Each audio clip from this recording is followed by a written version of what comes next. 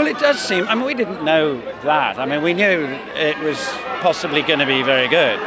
But, you know, two middle-aged men become friends. That's not the tagline you really want to see on the poster. There aren't any young people in it, except, you know, unless they're 10.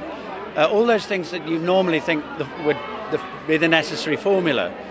Not really there. I mean, we're all of a certain age, as I said, and there's no sex and there are no car chases. It's about therapy.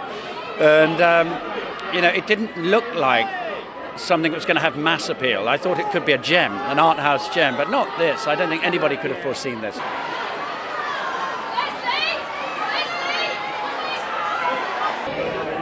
The highlight was working with Colin Firth, Geoffrey Rush, Helen Bonham Carter, and you know, who are such extraordinary people. They're so bright, they're so nice. It was, you know, it was one of the happy ones, that shoot.